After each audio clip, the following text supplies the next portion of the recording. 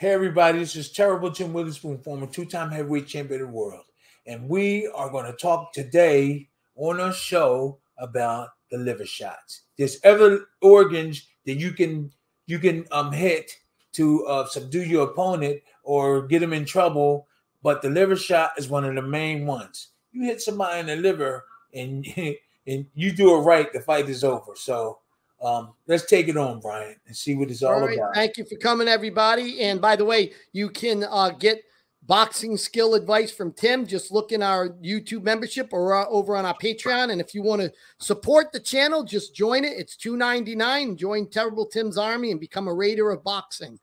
All right, so here we are. We're going to go over to the anatomy part before we do the Triple G executing about as perfect of a setup for the liver shot. Go ahead, champ.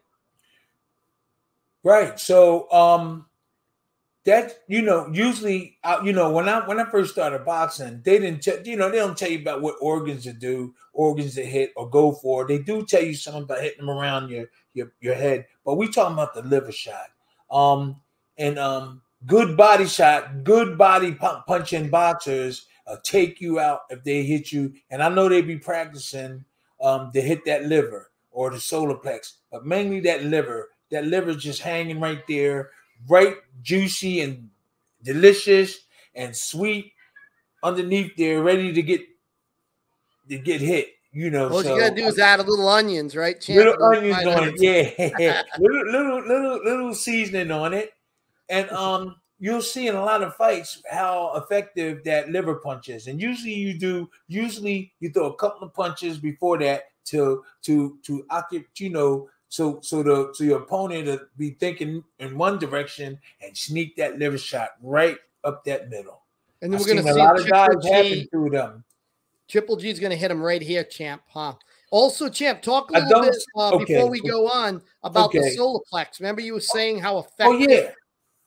And why? Look what's right where the solar plex is, right here. Yeah, I was told that the solar plex cannot get built up like a muscle, and I was told that the liver is right behind that. You might could get 2 in 1 if you hit them right, but yeah, the solar plex, I was told to go for that because you can knock the wind out of your opponent. Knock the wind out of your opponent, and it'll take them a little bit to recover because that's a soft area. And the liver will suffer too from that solar plex shot by you hitting it there. So, but you can hit, I've seen boxers hit the solar plex and go to the liver.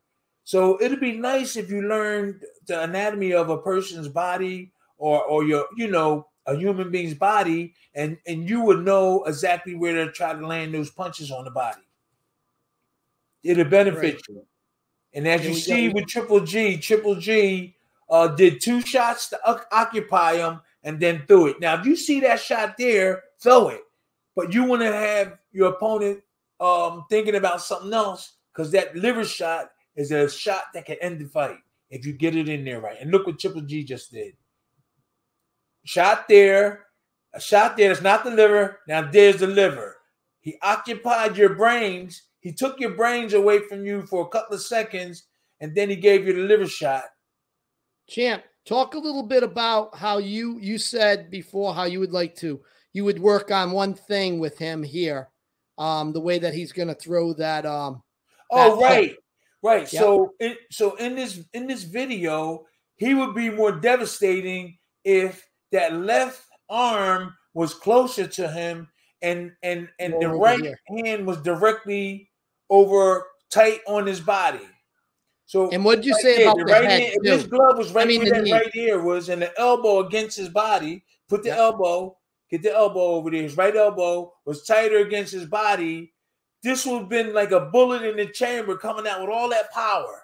But he was. And what about the knees, champ? Huh? What about the knees? He had to bend his knees. So yeah, he got the job done. But if that left hand, it looked like it's tight there, but when he first started, it was wide. Now it's coming in close. But if he would have started out with that left close to the body and his right close to the body, this dude might have went to the hospital. Okay, because he was all wide. If you show the video again, maybe if you could re-show it, you see him. He's wide on it. He did a good job. but he would get more out of it. Look, but his right hand is a little higher in there. It is a little higher in there. But he kept it tight. It would have been like a bullet coming out of a gun. That's how that power come out. When you wide like this, it takes a little bit of weight. When everything is compact and you slip, see how he just went like this and put his arm. This arm was away from his body. This here, it was away from his body, and the right hand was a little bit, but if it was all together like this, or like this, or like this, oh man. He got that shot in just a little tighter. He got it done. He got the job done. Just a little bit tighter. And he snuck that liver shot right in there. So we'll go back to the anatomy just so those watching know that this is exactly where Triple G hit him. He caught him there and he basically shut him down. That guy lost his life and he was in tremendous pain. Yes, he went straight down. And how you do that? And we talked about this. You got to set that liver shot up. You got to set that solar plex shot up, that liver one, the one that's really going to take him out by using other tactics first. And then once they go for that, you sneak that liver shot right in there. Whether you're southpaw or right hand, you can get it in there. So that liver shot is a dangerous shot, and it's hard to defend. It's hard to defend because you're busy moving, and you can get that shot right in there. So Triple G just executed a good way of getting that liver shot to your opponent. All right, great. All right, champ. Again, thank you for the great information. Go ahead and close it out. Hey, I'm just loving what I'm doing, and thank you, Brian. You really working. We're working hard to give the people what they should be really getting. There's a lot of people. I respect them. They're out there giving their knowledge. But we have a good channel. We got good people on our channel. We got all the boxers together. We're trying to get a lot of the boxers together, trying to help each other. So everybody need to follow us. Follow us, subscribe, like Brian said. And, hopefully we can get boxing back on top again. Because I don't think it's real on top. You're doing good, but we're missing something. So for us guys retired, we're going to try to, the retired guys and the current guys, we're going to try to bring a good taste to it. All right. Great, champ. Great thing. All right, everybody. Thank you for coming and watching. So look out for that liver shot. See you, champ.